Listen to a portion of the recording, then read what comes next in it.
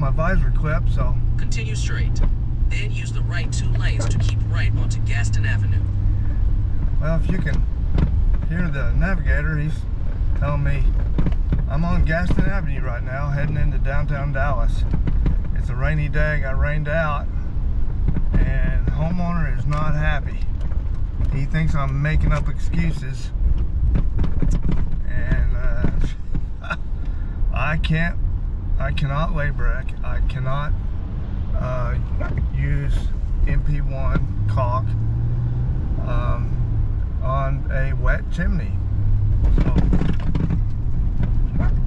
use the right 2 lanes to keep right onto Gaston Avenue. And what's this hippie? What's this guy gonna do? He gonna stop? Keep right.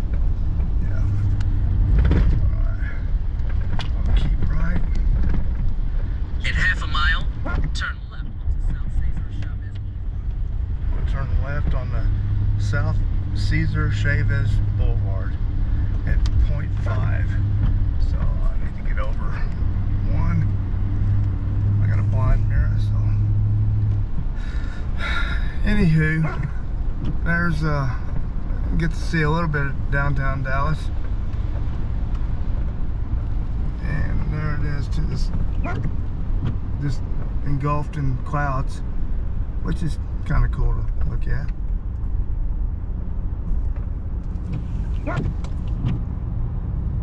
If you were, like I say, up in that building right there, dead in front of us, up there at the top, you'd be in the clouds. What a day that would be.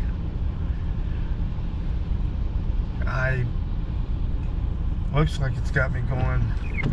I'm gonna kick after I go underneath the freeway. I'm gonna kick left over to Elm Street, and then I think that's the street that JFK went down to get to that other street that he had to turn left on. I want to say he turned right on Griffith, maybe, and then he turned left on, I can't think of the name of the road, where the book depository is sitting right there on the corner. I actually been at that light, not even realizing where I was, until the light turned green. I went, ooh, the book depository, there it is. I've been here for, seems like 1,000 years. And not once have I stopped and gandered at it, but it's, I mean, it's really a sad,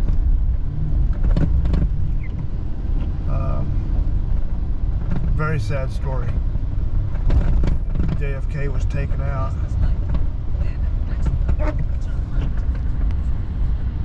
And this is Central Expressway that we're looking at right there. 75 goes all the way to Oklahoma. And then some, I think. I've only taken it to, seemed like I took it to Oklahoma City, and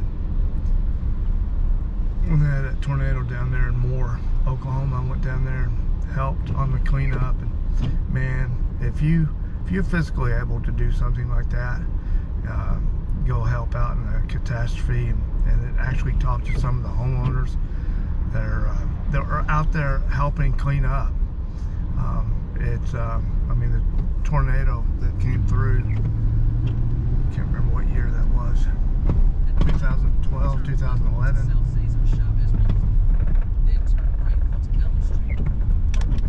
Okay, I got a blinking red. Let's see if I can go.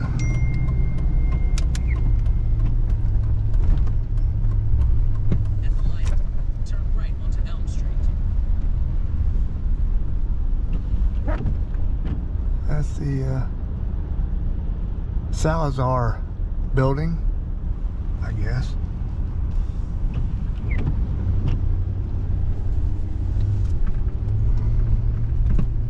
am I going? Where am I going? In 1.3 miles, turn right onto Riverfront Boulevard. Okay, turn right. There's Pearl, which, you know, I don't know how they do it, how they work right off of the road like that, scaffolding, and got all that netting you got to put up, and Look at that ladder. Man, what a heck of a climb that is. Doesn't look like that much from here, but man, you start getting up there. 1, 2, 3, 4, 5, 6 stories up. There's a little bit of, and here's the tall building there. Look at these buildings in the clouds. It's pretty cool. Hey, look at there, 214651 rent. 200 feet continue. The Majestic. There's an old sign. Storefront. Maybe they redid it. Maybe it's original. I bet you it's original. Oh, that's cool. Old theater. God, can you imagine moving and all this? How can you live downtown? What a different frame of mind. I just wish I was way up there in that building. Except, you know, the buildings move. This guy, get over. Would you get the heck over? You know, there are lines painted on the road for a reason. I got 1 mile before I turn right. In 1 mile, turn right onto North Riverfront. Smart. Smart water.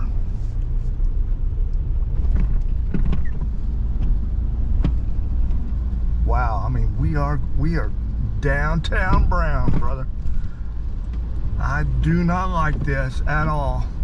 I'm gonna keep this camera going just because. Yeah, I got an fender bender with a bus down here one time. It was like 3:30 in the afternoon. Everybody in the world was outside.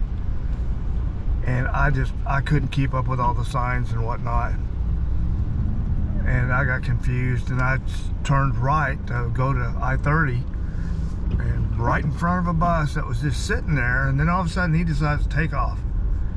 Well, the bus has a lane especially for it, so you gotta give way. What do I do? Cut right in front of him and said, I'm gonna make you stop. And he did. He put the brakes on. That bus just from inertia and the play that it has and its shocks kissed my passenger door and just dented it in. I popped it back out. Still, you'd think that I, you know, was some FBI most wanted or something. Everybody in the world showed up wanting to know my name, rank, and serial number. Oh, and what speed dial number for my insurance. Didn't even put a smudge on the bumper of the bus, which I physically wiped off in front of the police officer while he was looking at it. And the guy goes, "Man, there's no claim here." I said, "Yeah, my truck's the claim." Well, I hope you enjoyed downtown Dallas, Texas on a what is this, Tuesday? Yeah, this is a Tuesday afternoon at about 2 o'clock. Look at that old building. I bet that building's probably 1930s. Look at the spalling of that brick. Dallas County Service Building. Interesting.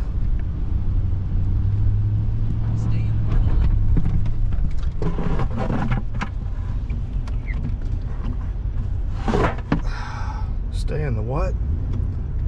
I don't know what I'm supposed to be doing. Golly.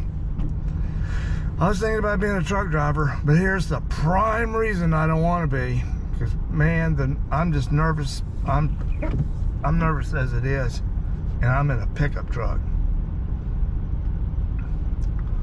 Elm Place. This is Deep Elm. Is that where we're at?